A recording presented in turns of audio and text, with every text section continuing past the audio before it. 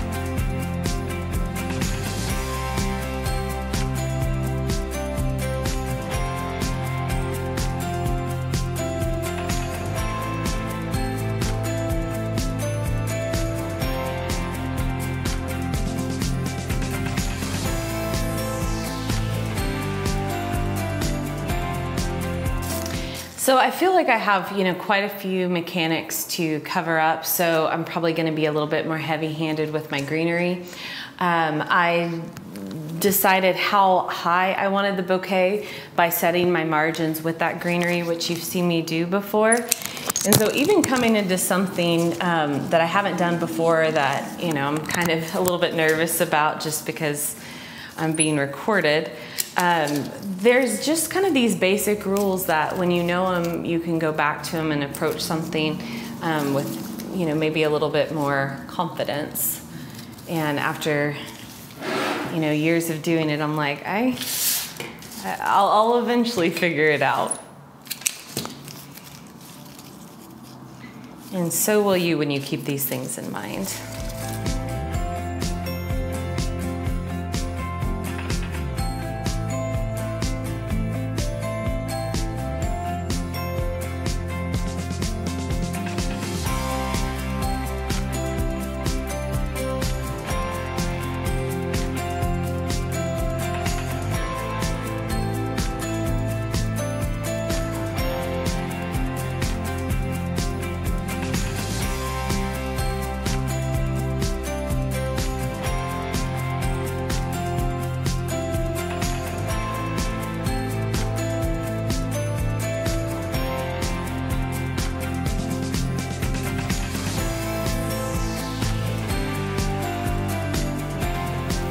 Okay, I like where this is at. This straw is in the back. You may want it a little bit more elevated. I kind of like it a little bit hidden, so you might not want to do as dense of greenery as I did, but I like where it's at so far. The dripping is from the foam. When you start working with wet floral foam, it will release some of that water. I don't have liquid in it, but I do have liquid in this one, and I've turned it upside down. It has a really nice seal to it, so I was really impressed with what she did there. So because we have a straw, I'm gonna call this my back, and I'm still gonna put some florals, but I'm more going to front load this bouquet. So I'll shift it around, and let's get started. I'll try to do it to where you can see what I'm doing here. And hopefully these roses will be long enough.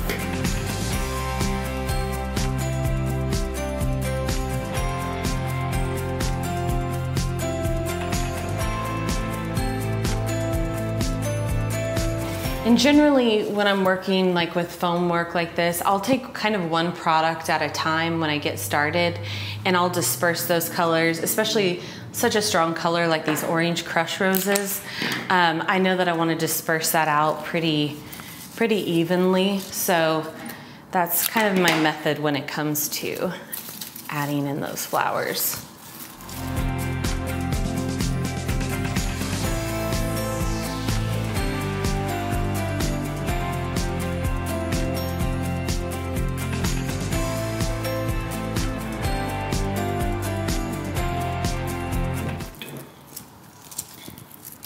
I'm reflexing to get the most for my rose.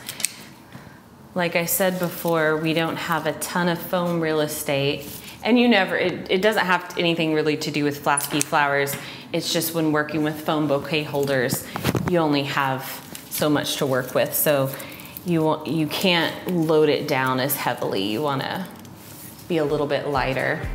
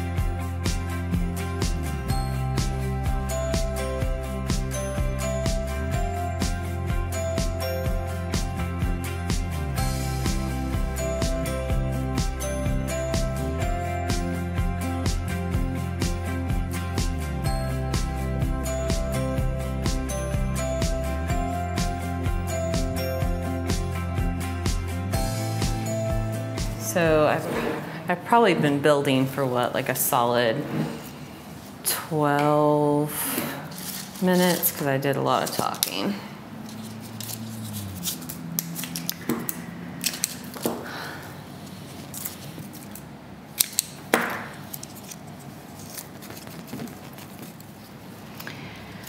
Okay, I think I'm almost at a stopping point, and I am really thrilled with the size. I feel like this, you know, if I were to do it again, I would say I probably greened it out too much. I felt like I started running out of some foam real estate, and I left the back pretty open so you could have easy access to your straw. I might put like some tight greenery down around that just so you don't see the mechanics. But I'm really thrilled. I think she did a fantastic job. It doesn't feel too weighty. Now I don't have liquid in this one, and I think what I want to figure out now is, can I take it off, put liquid in it, and snap it back together? Because that was my little massacre here. That's kind of what I had in question. So there is a tab, as you can see on this one, so I'm going to use my thumb to pop it off, and I definitely say have a buddy with you to help. Okay, so pulling this out, make sure that you're only working with clear liquids, especially if you're the bride. So stick with white wine.